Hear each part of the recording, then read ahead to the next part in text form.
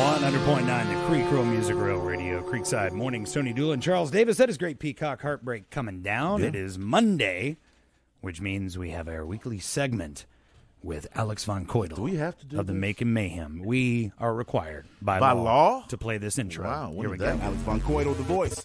From Alex Von Koidel, the voice. Voice. From Alex Von Koidel, the voice. Voice. Voice. Voice. Voice. Voice. Voice. Voice. Voice. Voice. Voice. Voice. Voice. Alex Von Koidel. My By the way, Alex plays that during intimate love moments. No, I wouldn't say that. He does. He I plays wouldn't say that. I would leave that alone. Just, yeah, just don't even answer that, Alex. Just let it He's be. out of the bathroom wearing nothing but a silk bathrobe. Let it go. I got some fresh cologne on and fires that up. Is it Draco Noir? Is that New York or is it Cool Water? Here I am. What is that? Alex Von Koidel, the voice. Voice. Voice. Voice. Is it Velvet like a after row? Alex Von Koidel. My Very uncomfortable for all parties involved. I'm sorry, Alex. I didn't Why mean would you to- paint that picture for Well, he did that. Well, it's what we do. Theater of the mind, Alex. Yeah. Charles, you're always full of the best advice. I tried, Alex. I tried. Morning, Alex. How are you?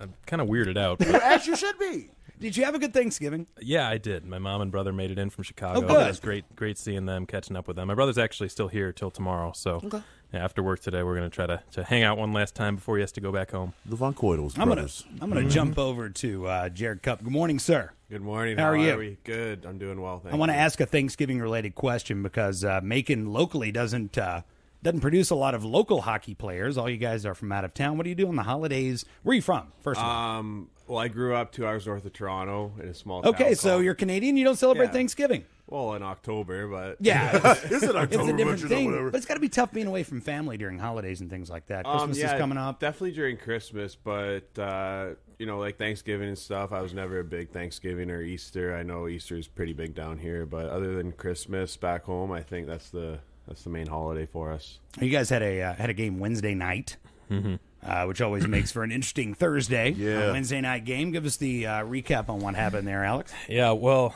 last year in that building down in Pensacola, we played there 4 times and didn't win any of them. So that's a really tough barn to play in. They're undefeated at home this season. And we scored more goals in 1 game this year than we did in 4 games last year there. So that's the good news. Unfortunately, they came out with a really good effort in the third period.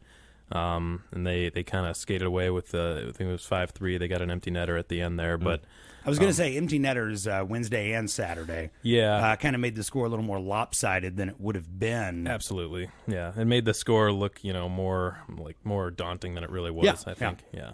But both games were a great effort by our team. And Saturday night we had a lead twice, and they just, they did the same thing we did on Wednesday. They just kept fighting back, and they tied the game several times, and just ended up pulling ahead, I think, early in the third period on Saturday night. But a lot of really good shots on goal. It just seemed like they were missed it by that much. Both their goalies were NHL draft picks. Wow. Okay. All right, that makes sense. They've had really good goaltending this season, and they just don't.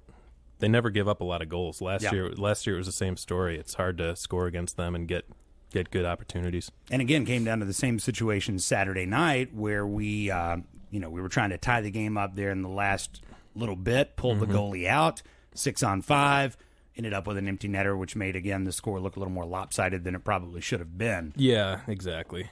And those empty net situations, like, Leo talked about it a little bit when he was here, and I've asked, Coach Michael about it as well, and they both kind of told me the same thing. It's hard to squeeze those into practice when you're on the 6-on-5. Like, those situations happen so often now, and in practices, it's just, there's so many other things you need to work on that there's not always time to practice the 6-on-5. Very true. All right, so tell us about this week's games. We have an away game and a home game. Mm-hmm. It's going to be a tough one. We're in Evansville on Friday night. A lot of travel, man. Yeah, if you guys aren't familiar with where that is, that's southern Indiana. That's the Midwest, so it's a long trip. I'd say, Cupper, probably 11, 12 hours up there. Wow. It's like 8. That's it? I don't know. Okay. I thought Peoria was 14. He sleeps for 3 hours of the trip. It's an 11-hour trip. Yeah, He's only awake for 8 of it, though. Yeah, exactly. It wouldn't be that many. There's no way. But that's a lot of travel for a Friday, Saturday. And then, we come back and then host Fayetteville, who's been really good this year.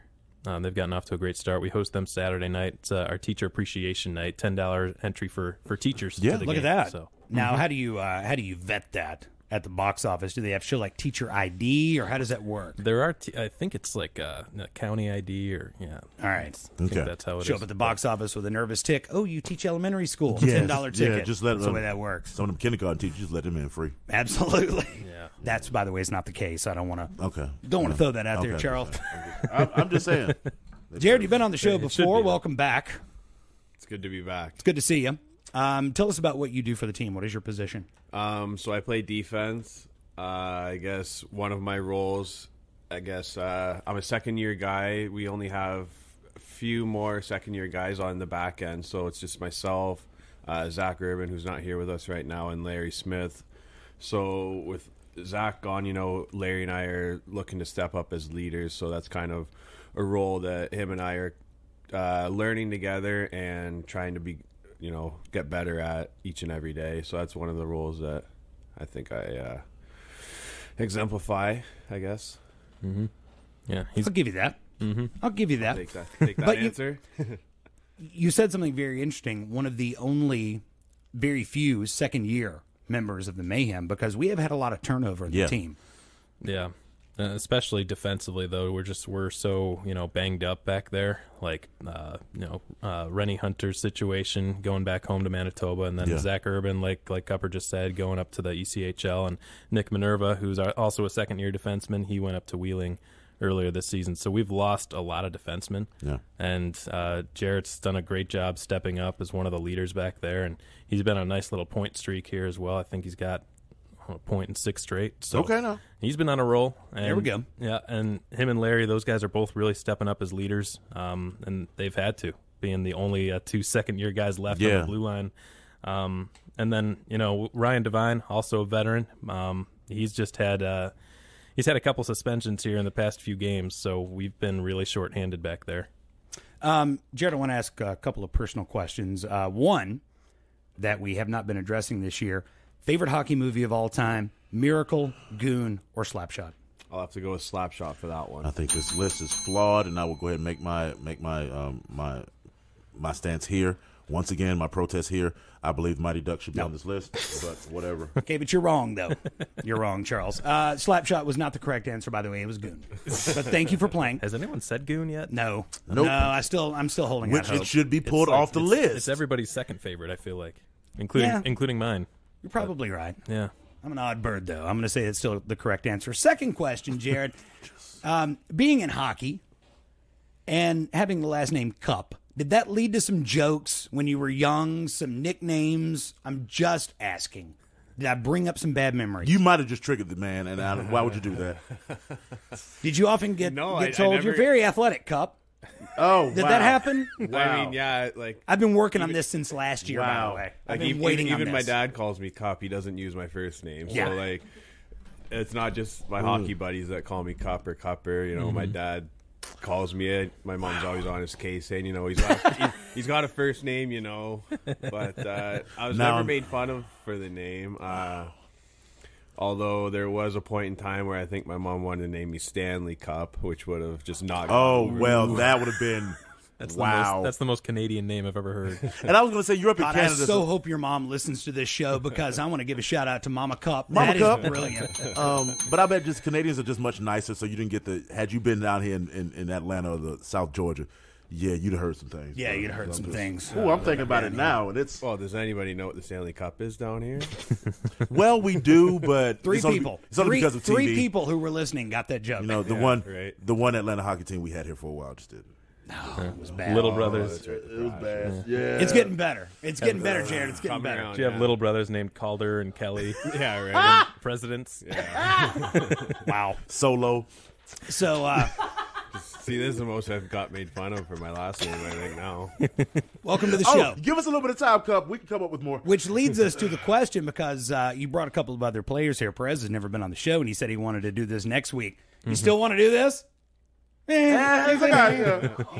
I can take it or leave it either way. All right, so one away game this week and a home game Saturday night, 7 o'clock puck drop, teacher appreciation night, $10 tickets $10 for tickets. teachers. Alex, correct. good to see you. Good to see you too. Jared, thanks for coming in. Thank you for having Thanks, me. Cup. By the way, we do want to point out no line change show That's right. tomorrow night downstairs because of the pandemonium of Capricorn Revival, it's going to be crazy, and you guys need a week off, and you've got family in town. So Yeah, so I guess it works out. works out well. Everything does. Now, Works out well. Now, Cup, if you didn't know, we have to play this intro one more time. Yeah, he makes us play this twice. On the way Alex out. Von Coito, the voice. It's actually 3 times now. This is the fourth time Wow. I've heard this. Coito, the What's the voice. trifecta today? The hat trick. Yeah, see, big words. Alex Von Coito. He also plays that at the end of Romantic Interludes. why so you bring got it back that up? too. Here's Los Lobos on the Creed.